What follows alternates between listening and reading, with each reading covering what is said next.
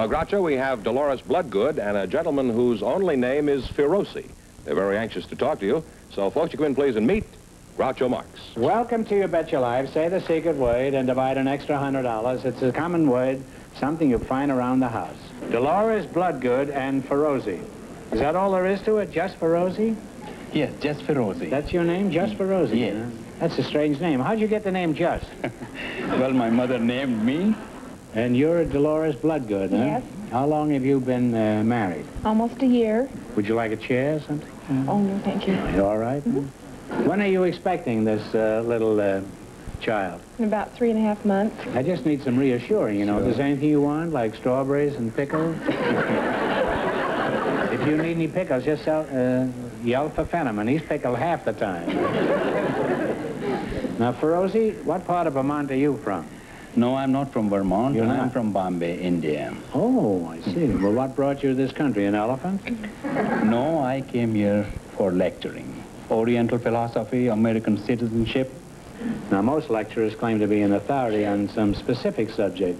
What is yours, particularly? Well, I call myself a social engineer.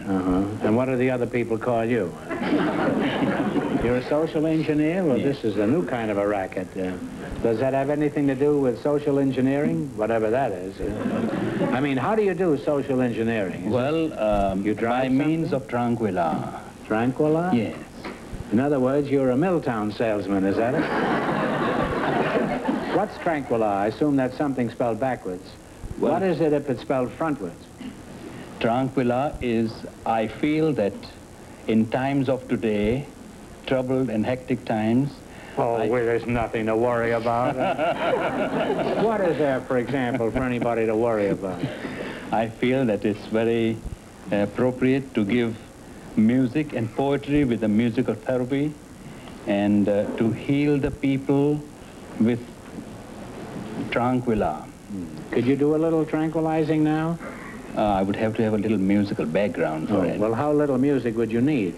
Because if you need very little, we have the group out here that can take care of it. From dawn till darkness, through day or night, from twilight to moonlight, all through the night I am with you.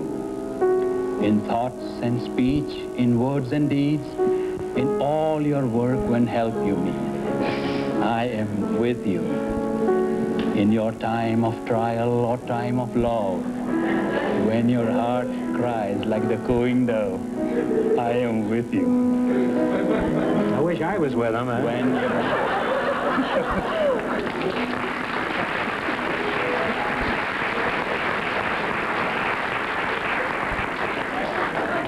I don't think I can complete this show. I am... close your eyes and call for me. Phiroze, where are you? I don't want you. I need a stretcher. And there on instant I will be, You mean there's more to this? for I am with you. Oh, it's very nice, Phiroze. That was good. I haven't been so relaxed since I got run over by a truck. Wake up, Dolores. Company's coming, and it's later than you think, huh? Dolores, the new bride has a lot of adjustments to make. For example, how are you getting along with your new in-laws? Oh, just fine. And after Chuck and I started going together, Who's Chuck? Is this He's my husband. Oh, this the one you have at present, Yeah. huh? His father, Mark, when he met his mother, Connie, Met whose mother? Chuck's mother, Connie, Oh. she was going with my ex-fiancé, Jack's father, Carl. Yeah, just a moment. Could you explain this to me? No, I don't think I can. Well, would you mind giving me that again? It wasn't quite clear. The man that you originally went with married your mother? No, my ex-fiancé's father was Your ex-fiancé's father? was going with Chuck's mother when Chuck's father met Chuck's mother. That's something like, how many Chucks would a woodchuck chuck? Well, I don't understand the whole thing. The way it looks to me, you married your sister. Have you done any planning or preparing for the advent of your baby, Dolores?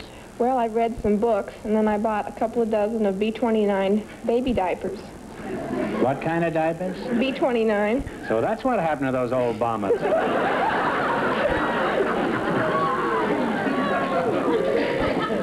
And that's what we had flying over Tokyo, diapers? What is a B-29 diaper? How does that compare, I mean, with a B-52 or a 56? Well, they're cut and folded to simplify putting on diapers. And they're shaped like a B-29. Well, could you give us an example of that? I mean, could you show us? I haven't opened the packages yet. We're still in the cellophane. It's what you call an expectant mother. Rosie, I forgot to ask you. Are you married? No. No? No. You're not married? No. Well, a handsome, suave, romantic, continental type like you not married? How have you avoided the ladies? Do you carry live cobras in your pockets? Well, I've not avoided ladies. I've just avoided marrying, that's all. That isn't Tranquilla, that's Shangri-La.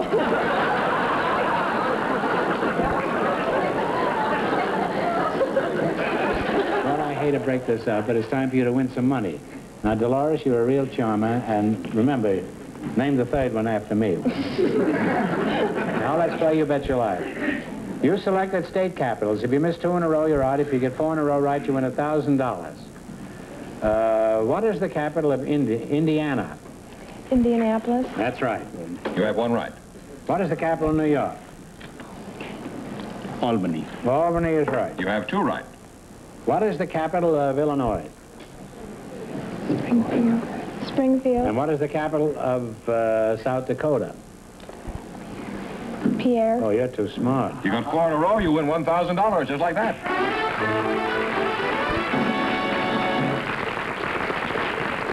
Now, you've won $1,000. You can keep it and quit, or else you can come back at the end of the show and try to double your money. You may even get a chance at $10,000.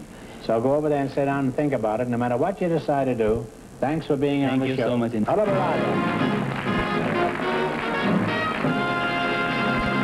He's in there waiting to talk to you. So, folks, you go in, please, and meet Groucho Marx. Welcome to You Bet Your Life. Say the secret word and divide an extra $100. It's a common word, something you find around the house, assuming that you have one. Now, your name is Ester Friesen LeRoy, is that right? No. Ester Friesen, huh? Just Ester Friesen. Ester Friesen and LeRoy Hough, is that right? No, that's Hough, Groucho. H-O-U-G-H. How can it be Hough? It's spelled H-O-U-G-H. Well, B-O-U-G-H is bow, isn't it? Therefore, H-O-U-G-H must be pronounced Hough, right? no, Groucho. T-O-U-G-H spells tough. Now, how about S-O-U-G-H? That's sow. Sow is spelled S-O-W. What's that? Sow spelled S-O-W. Sow is spelled S-O-W? I'm not talking about a female pig. I'm talking about the rustle of the wind. That kind of a sow is S-O-U-G-H. That's pronounced Sue. No, Sue is S-U-E, like Sault Ste. Marie, which actually is spelled S-I-O-U-X. Is that right? All right. Now, Esther, tell me where you're from and say it in Chinese. I don't know Chinese, but I can talk to you in Spanish.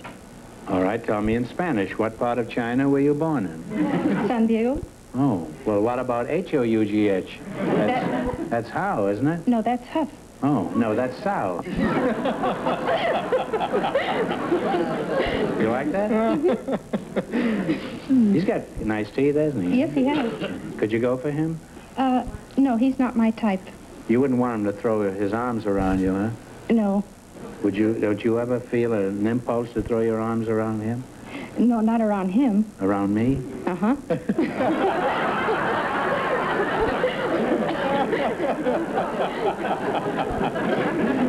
The new year is being good to me. But we'd have to be in a room all by ourselves. Well, I would hope so.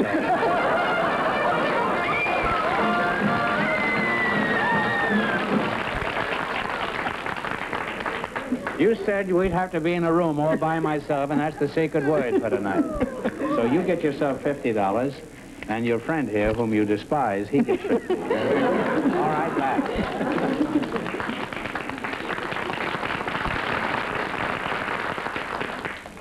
Well, Leroy, let's talk to you. Where are you from? I was born, reared, educated in Kansas City, Groucho. Well, what did you do in Kansas City? You hang around the stockyards? Well, they're there. Yes. After finishing my education, I went to work for the Western Union. You were a messenger boy? Yes, sir. Started off as a messenger boy and worked in a number of jobs. What is your job with Western Union? Surely you're not a messenger boy now. You sell those Western Union suits? My job at this time is assistant sales manager. Oh, is that what what are some of the services that Western Union has to offer these days that Postal Telegraph doesn't? Aren't they in business anymore? Well, first place postal went out of business in 1943. I haven't been out of the house in a few months. We have many services, Groucho. One of the important services we have is that of marketing research. Well, what is the market and research service? You mean to tell you when the stocks are going up and down? No, that's a service that we will perform for a client, for a firm, to determine the effectiveness of their advertising or of a product. And also, we have a telephone service where we call the general public at random and find out their favorite television random? show. Is that near here? You just pick up a phone and call anybody, like TV surveys? Yes, we perform to find out what the favorite television show, for example. Really? Yes, sir. Could you show us how you operate? Be delighted to, Groucho. George Fenneman, would you come out here and put your shoes on first, George? A lot of women out front, yeah. Have we got a telephone back here with a long extension? Yes, I'm sure we do. Well, why are you so sure? I mean, do you know definitely? I know that we've got two or Could three. you bring it out here and bring a phone book, too, and we're going to test this man's skill at surveys. All right. What are some of your other services? Well, some of our other services, they include our Operator 25. That's a service where the general public can call Western Union by seeing an ad in a telephone. Western Union Operator 25. There goes our romance right there. Now, you know, I'm personally interested in this television survey. Esther, has anybody ever called and asked what your favorite TV show is? And not that I can remember, Mr. Marx. Well, Esther, what would you... this is Mr. Have you met Mr. Fenneman? I know. Thank you. Esther, you open the book. You open the book and pick a name at random. And if you can't find one at random, take Eagle Rock or some other city right there. You got a number that you want? Mm-hmm. All right. Now, yeah, I'll hold it and you dial it. All right. He dials like a dog.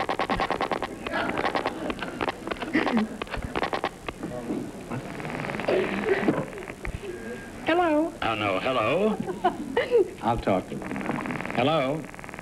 There's no answer here. It's ringing, but I think they're loaded or something. It's gone 4 times. These, what did you try a bank that closes at 3 o'clock? No, I took a name, Mr. Marx. No, this won't do it. You'll have to try it again. I haven't used the phone much. We use... Bless you. We have a pigeon at our house. Delivers all my mess. You got another number? All right, give it a try now, huh? 09881. Mm-hmm.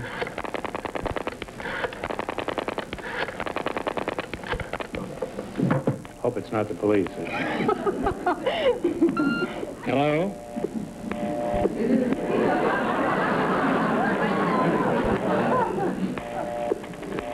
It's busy. That means there's a woman on the wire. Okay, I have one. All right, try it again. Yeah. 45135. Wouldn't it be awful if nobody was home? All over America. Can you all hear this out there?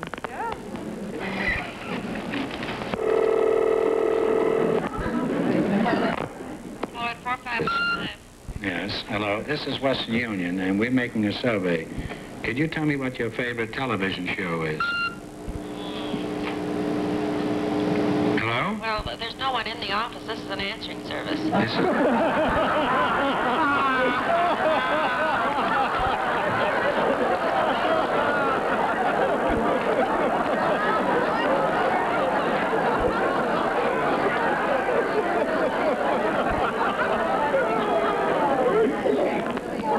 Nobody is home in Los Angeles.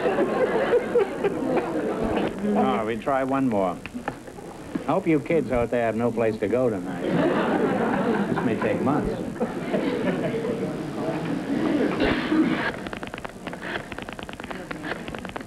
That's a business to be in, you know. Owning a telephone company. People are talking all the time.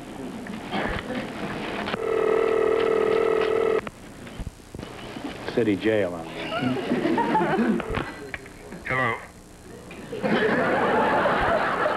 Hello. Hello? This is Smith. Hello? This is Western Union. We're making a survey. Could you tell me what your favorite television show is? Well, I just recently got a television set, a brand new one. And what show do you like the best? Now, well, I'm new here in Los Angeles. I've only been here 3 months. Yeah. I'll have to just think about it a minute. I really like science fiction theater. Very good. Science fiction theater? Science fiction theater. It's one of my favorites. You ever watch Groucho Marx? Very seldom.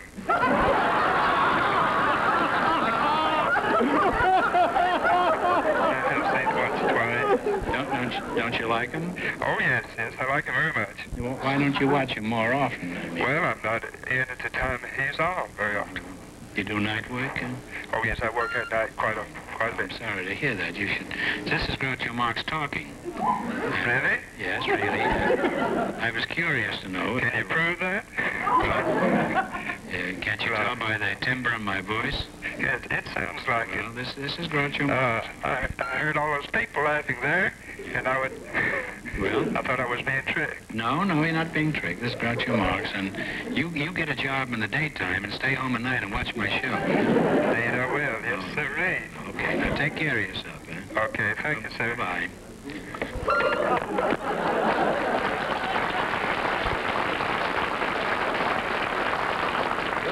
You did like the show.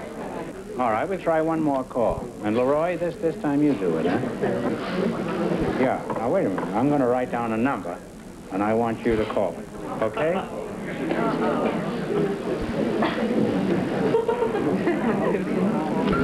Call that number. May I? Yeah. He's busy. I'll kill him. We'll find just how crooked this survey business is.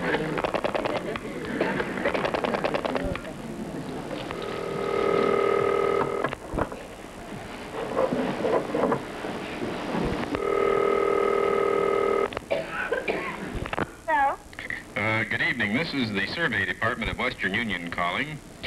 Would like to find out just what is your favorite television show? My favorite television show? Yes. I like You Bet Your Life. Why do you like that show? Well, mainly because my father's on it. And what is your name? What is your name? Linda Marx. Who? Linda Marx. I believe this is someone for you, Groucho.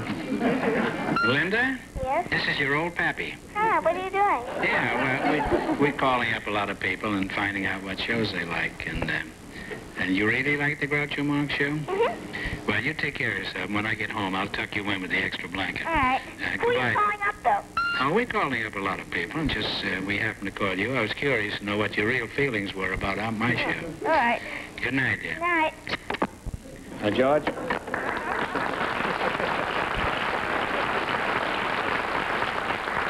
I want you to take this phone out and have it gold-plated. It's a very honest telephone. You get very honest surveys when you use this phone. And George, have Melinda gold-plated, too, while you're at it. Now then, we're ready to play You Bet Your Life and see if you can win some money here. You select the cities and small towns of the United States. If you miss 2 in a row, you're finished. If you get 4 in a row right, you win $1,000. Now, in what state are these places? Madeira, Mariposa, El Centro, and Placerville, or Placerville? California. Placerville. California is right. You have one right. That was pretty easy, wasn't it, huh? No. Well, it was for me, because I was born in Massachusetts. Now, here are the places. You tell me what state they're in. Kissimmee, Jacksonville, and Fort Myers. Florida. Florida's right. That's right. That's right. You have 2 right, 2 more right, and you'll have your $1,000. In what state are these cities and towns? Winchester, Rock Island, Vienna, and Cairo. Illinois. Illinois is right. You now have 3 right. Get the next one right and you'll have $1,000. Now, here are the cities and towns. Pawtucket, Lakewood, Quonset Point, and Central Falls. What is the state? Rhode Island. Rhode Island is right. You got 4 in a row, you win $1,000. Win $1,000.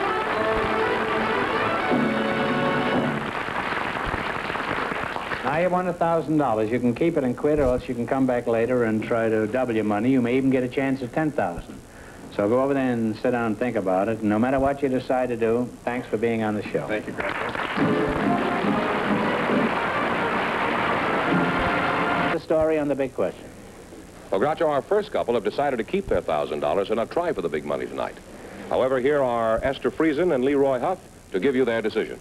Joel, you won $1,000 so far. If you decide to try for the 10 and you fail, you wind up with a total of 500. Now, what are you going to do? Okay, we're going to try, You're going to Mark. try, all right. You pick a number from 1 to 10 and then spin the wheel. If any number besides the one you pick comes up, the question is worth $2,000. If the number you pick comes up, the question is worth $10,000. Clear? Clear. What number do you want? 9. Turn it.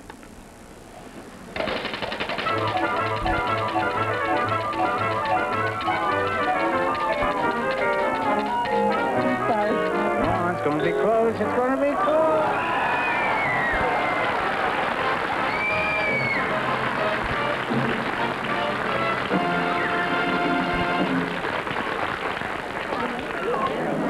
Well, everybody is rooting for you except the sponsor. Your number, you took number 9, and it came up 9, so this question is worth $10,000.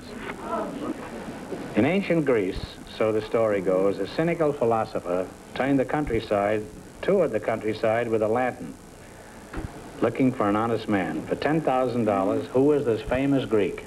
Talk it over. Easy.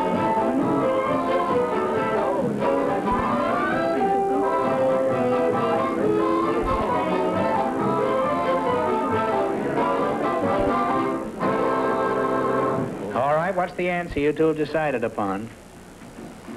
We're just going to have to guess. Neapolitus? No, you should have known this. I know it. It's Diogenes. Oh.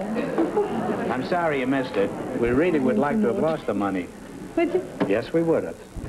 But anyway, you wound up with $500. That isn't too bad. Congratulations, and thanks for being with us. You won $100 in the secret word, too, didn't you? No, just 50. Oh, well, each 50. So Yes. You got a total of 600. It Well, was that fun isn't too- anyway. Well, thanks anyway for showing.